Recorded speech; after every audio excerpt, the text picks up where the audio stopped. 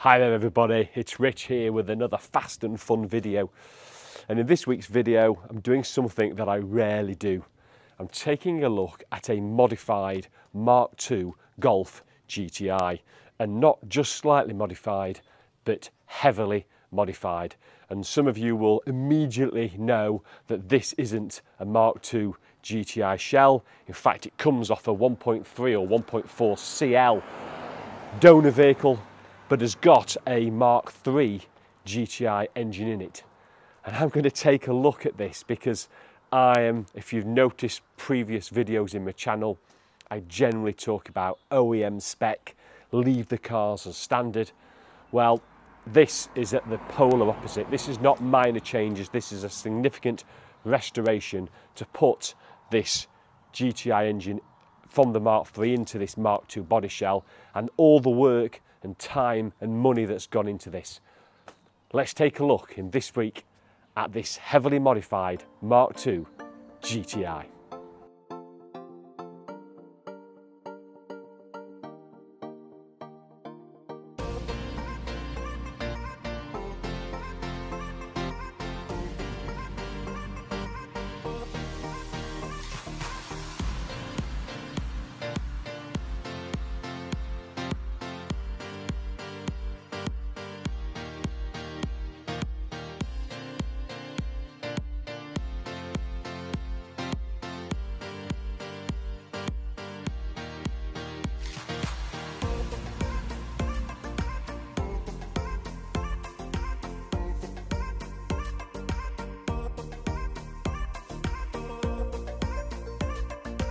So where do I start? Well, this is a body shell from I think it was a 1.3 L or CL from the mid-80s.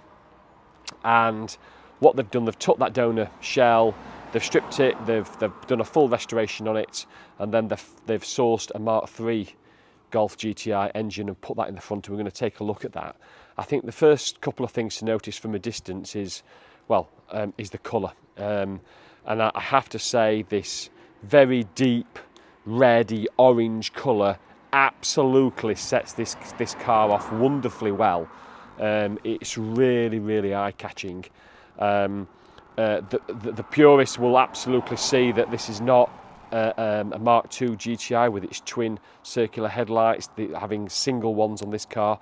But that, I think, adds to the look here of this modified Golf.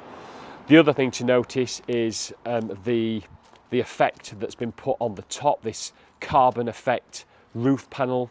And again, it gives it a sort of a unique feature, I think. If you get a little bit close, you can see it's actually just sort of carbon effect that's been wrapped around the top of the roof. But I think it works quite well. And then again, the other thing to look at is the alloys.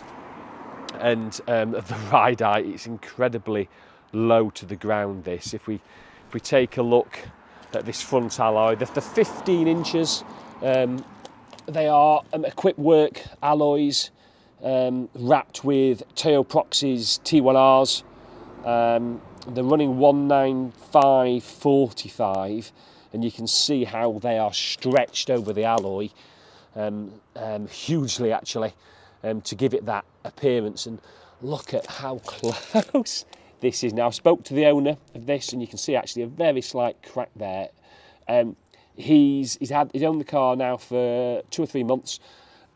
He's going to, I think, raise the ride height. If you look at the rear, here you can see there's so little space there. So he's just going to up it slightly, just get a little bit more clearance. To the car. Take a look at the back. More of a traditional Mark II Golf back as well there. As we just take a look around the car, then we'll have a look inside, and specifically the bonnet, because that's the piece de resistance. You can see it's been badged still. They've left the original Golf C on it. I think it came off a 1.3 C or CL car. You can just see the carbon effect roof panel there as well. fantastic looking retro car. Let's take a look inside the car. So you've got a real mixture here of both original, modern. So if you look at the dash, first of all, the dash itself pretty much as it left the factory in the mid-80s, the standard dash there, obviously negating the radio. It has a Nardi steering wheel, and then I think you've got this open-gated, extremely short shift, which I'll show you when we go for the drive. Gear stick there, all the open cabling as well being routed straight into the engine bay. Fantastic looking, almost work of art really. Seeing the linkages move when you're driving, fabulous. You take a look at the door panels, these are original again as they left the factory, with the windy windows and the cable pull to adjust the wing mirrors. Fantastic.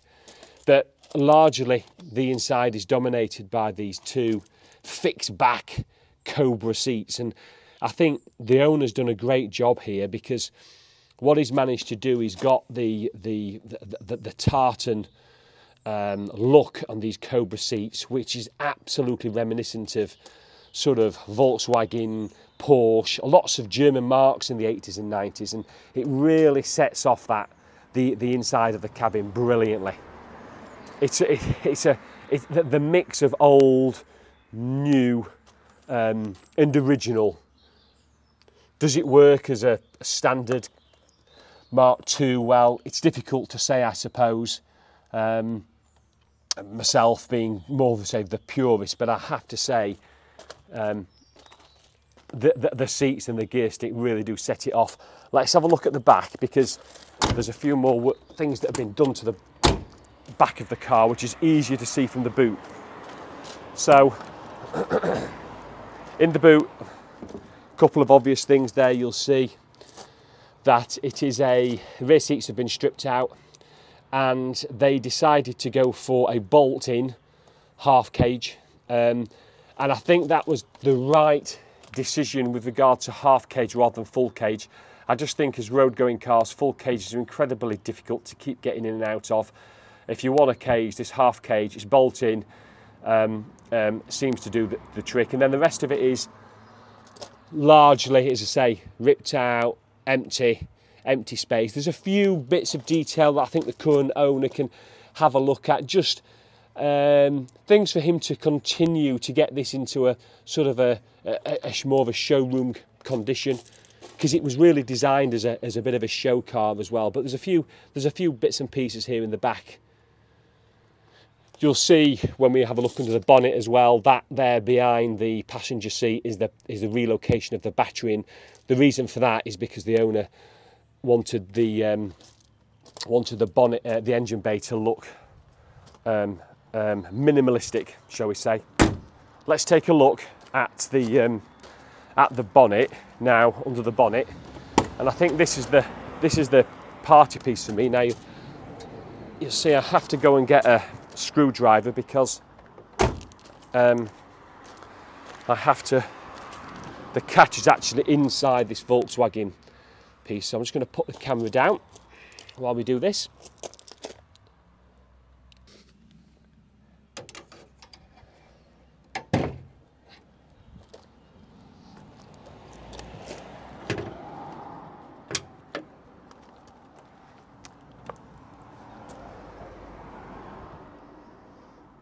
So here we have the engine bay, and wow, what does that look like?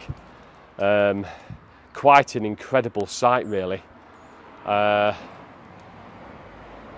Dominated, well, a couple of things that really struck me when I first looked at it was the absolute minimalistic way that it's been put in. So anything that's not needed has been removed. So things like a lot of the electrics have been sort of hidden away. Battery's gone behind the passenger seat. The expansion tank has been removed, which obviously does cause some coolant issues, and you've got to keep an eye out on the coolant apparently. And then the other I think evident piece is these trumpets, which are just, well, they're so noisy. You'll hear it when I start it up. They really dominate the look of this engine, and you've got the throttle butterfly valve, and you can see inside here, as I don't know if you can see that there, they're just the butterfly valve. So with the fuel injectors just right the other side, going straight into the engine, so it causes a huge induction noise here. There are muffles. I'll just go and see if I can find one.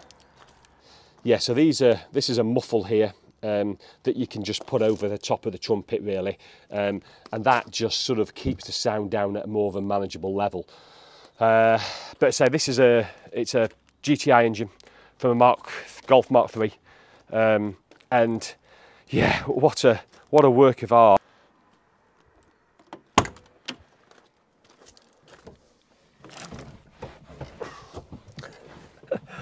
Wow.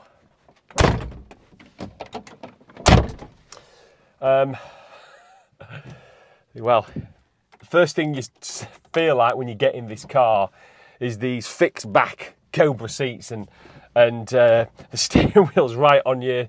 Feels like you're in about to start a touring car race with the gear stick. I know it's not quite in shot, but it's literally just to the left of the steering wheel, so it feels fantastic. So here we go. Apart from I can't start the car for some reason. Okay.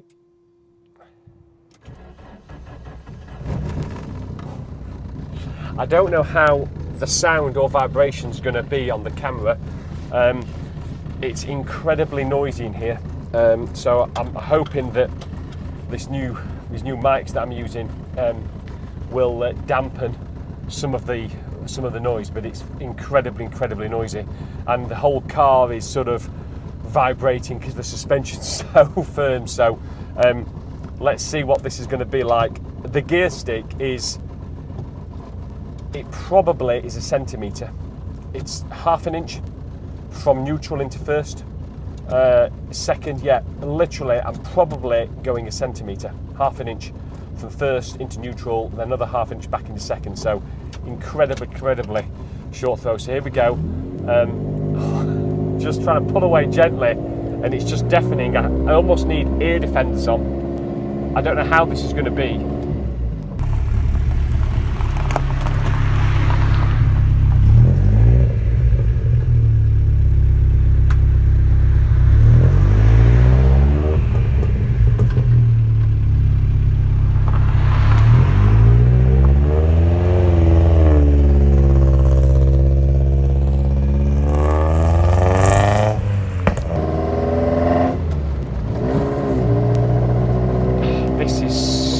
So noisy. It's vibrating, it's banging. I'm not sure there's any springs and dampers in the car. I think the wheels just bolted straight to the chassis.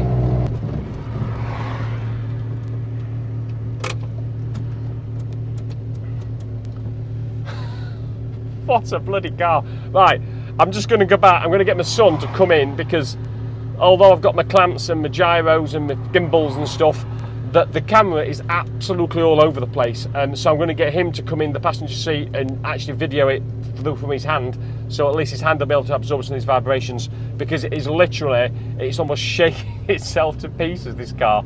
It's so firm. Right, give me 5 minutes. Right, here we go for the second version. I've got my lad with me now, just as cameraman, because it's just literally, this thing just shakes and vibrates like no other car. Right, here we go for it's almost, everyone's looking because it's so flipping noisy.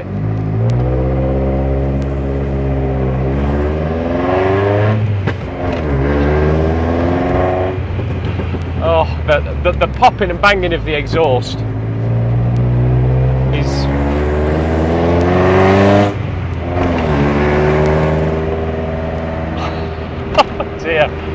Oh God, it borders on embarrassing to a degree. So, well, first things to notice is avoid any bump, crease, pothole, anything in the road, because the suspension is so firm. and it's probably advisable to wear ear defenders. It's so loud. I'm just feathering the throttle here, and it's still really noisy. I'll go past these houses before I just open her up and get the engine nice and warm. I'm not sure what's coming through actually in regard to sound, but it is, I'd love to know what the decibels are, but it's seriously loud.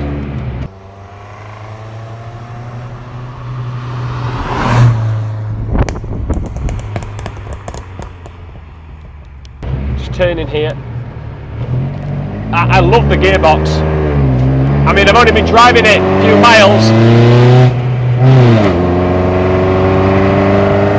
Performance is not brilliant. The noise is 10 out of 10. The performance is probably 6 or 7 out of 10.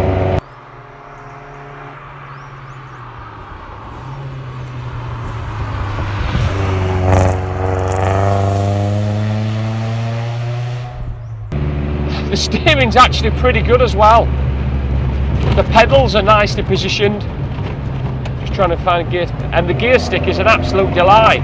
You come off the steering wheel and you're straight into that, straight onto the gear stick, and it shifts so well. It really does. I'm missing that sort of the left footrest, which annoys me when car manufacturers don't put something there for you to rest your left foot. And you know what? The simple layout of the dash with the revs on the right hand side and the speedo on the left, the sort of the analog look, I like it, rather than a lot of this digital dashes now we're going to. It's just, all I can hear is just constant popping and banging. I'm not on the accelerator as you're going down the hill. Obviously it's all the unburnt fuel. Oh, you're just trying to avoid every single bump and a pothole on the road. Oh dear. This is a bit of a smoother road here.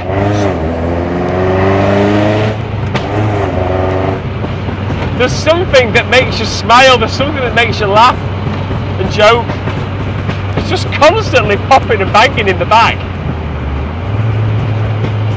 Wow. What a car to get attention.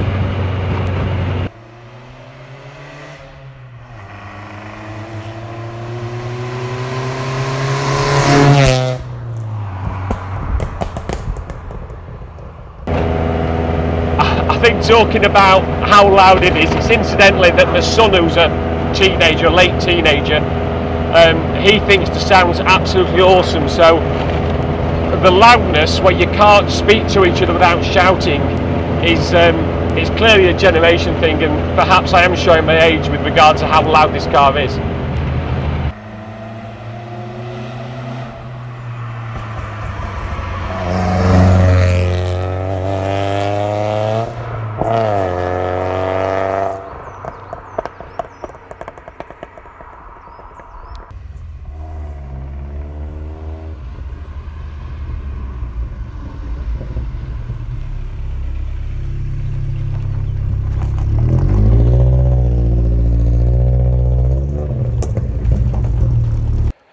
So what's my summary of this heavily modified Mark II Golf? Well, it's incredibly loud and it's incredibly noisy.